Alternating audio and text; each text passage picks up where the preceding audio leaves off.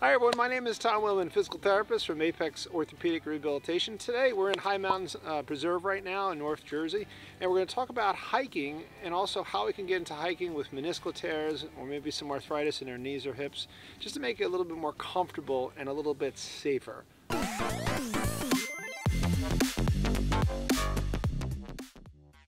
So if we're talking about meniscal tears, the meniscus is basically a type of cartilage called fiber cartilage. It's a piece of cartilage.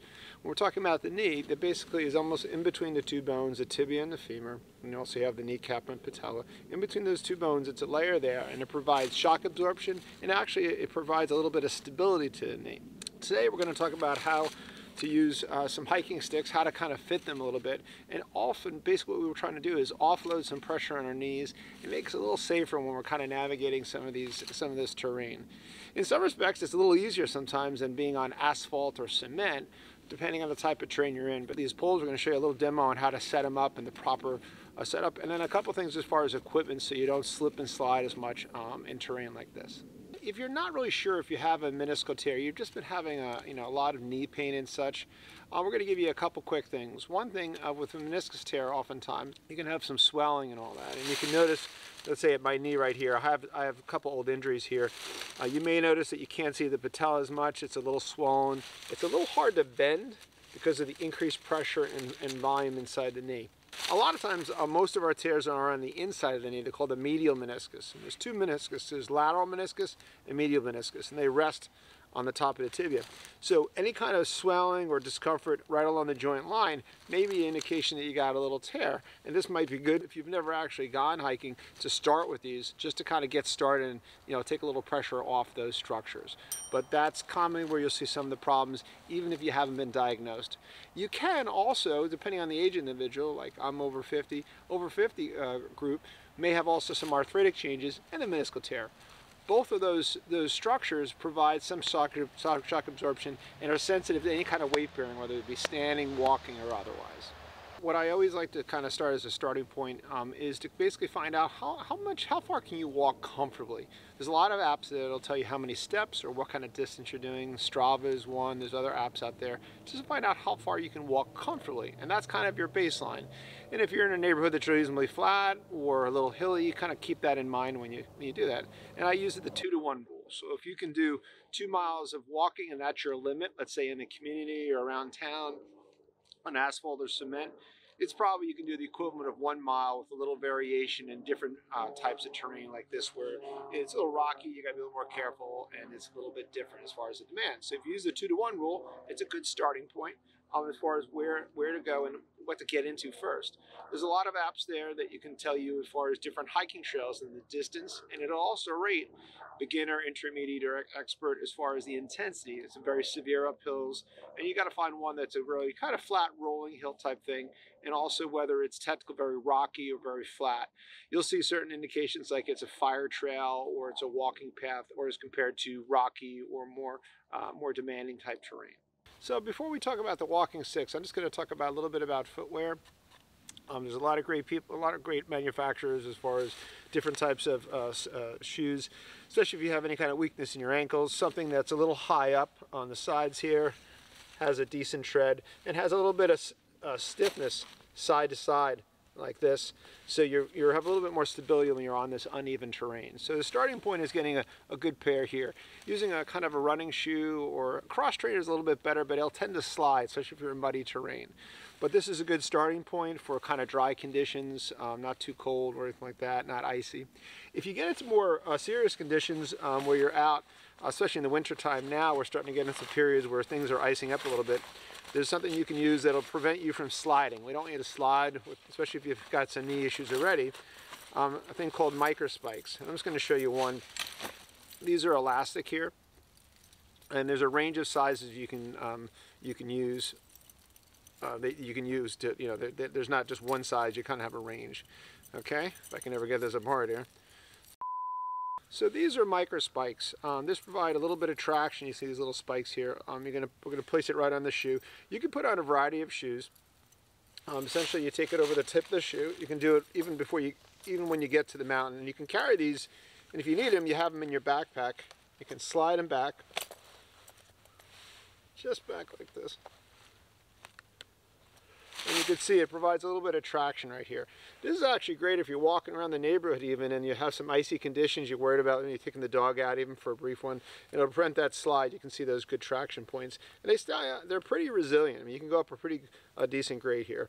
And if you feel like you don't need it anymore, you can kind of take them off, all right? But they're called micro spikes. It's just one of the manufacturers, and there's other types out there that are just as good. They're a great little option here.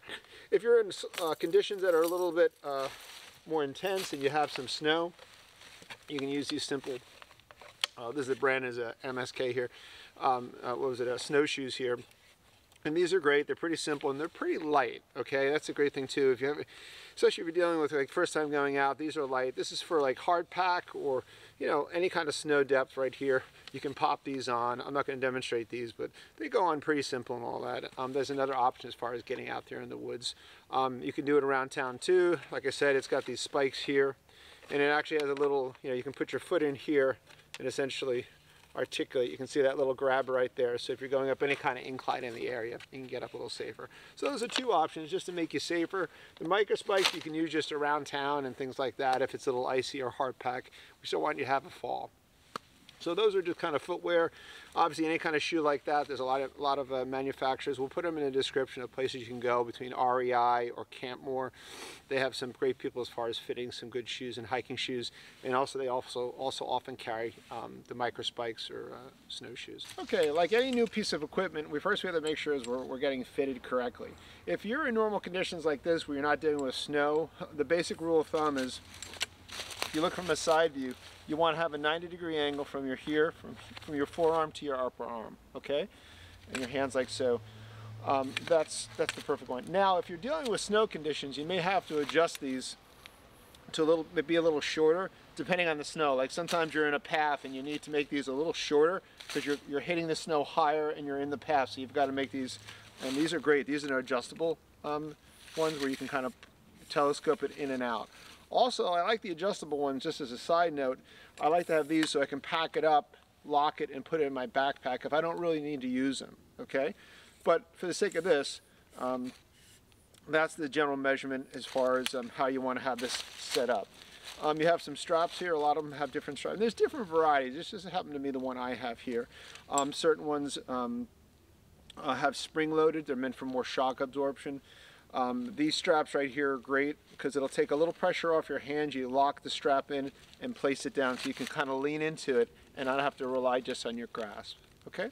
Now realize this is a new piece of equipment. You've never used it before. A lot of times I'll tell people, try and go out in the neighborhood just using them so they get used to, just like a simple walking stick. Some people will use a single stick and they just don't like having both, having their hands on two pieces of equipment. So just go with a single stick and that provides enough support. But I do suggest going in the neighborhood. I may feel a little awkward, but just to kind of see how your shoulders, neck, back, how they tolerate it. I especially like if you have any kind of neck or shoulder problems, you have a little lighter pair.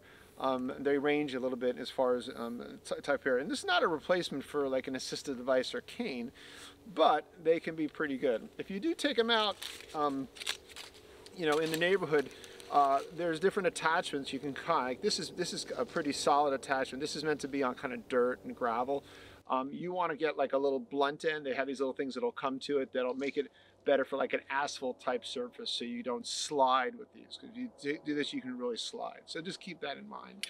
But definitely you want to make sure it's fitted right so you don't develop any kind of neck or back problems. But with that, by using these and putting some pressure through them, it will take some pressure off your knees and also give you a little stability that you may not have. If you have meniscal tears or arthritis, especially the meniscal tears, if you have any kind of rotation and twisting, we're trying to prevent that. That's what you'll find with meniscal tears. It's just a lot of standing, a lot of walking, but especially twisting is probably the last thing.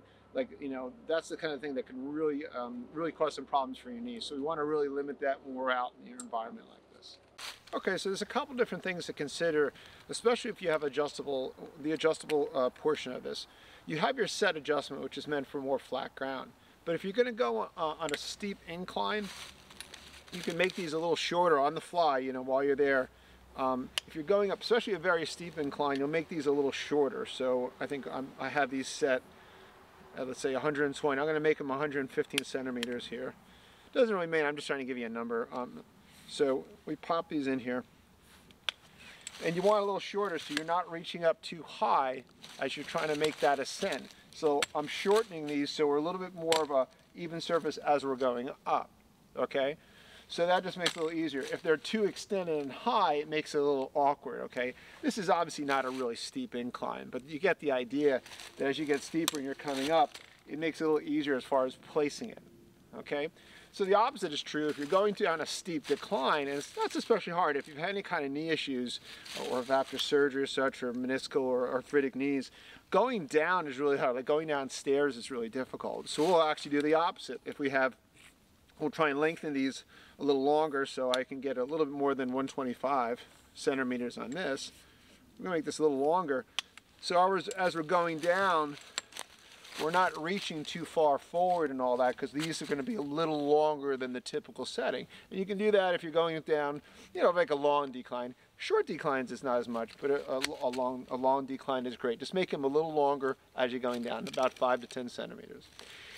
Another situation, if you're running down, we're actually on a slight hill where this is the high side of the hill. On this side, this is the low side.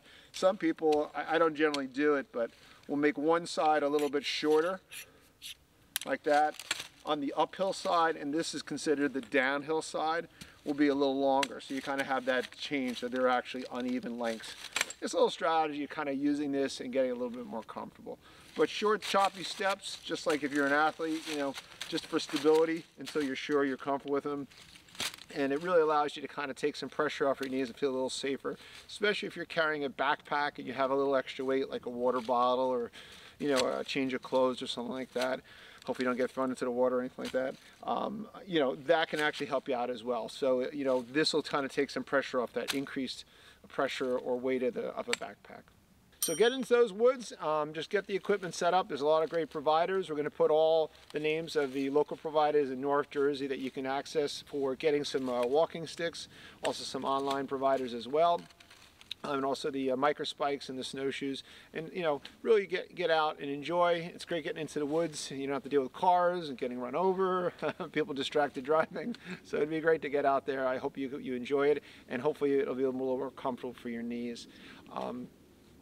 In our next video, we're going to go over a nice little strengthening and flexibility program for people that are just starting hiking and want to get a little strength before they get in the woods. It's a great way to get in there and make that progression a little easier. Hope it helps that out. Have a great day.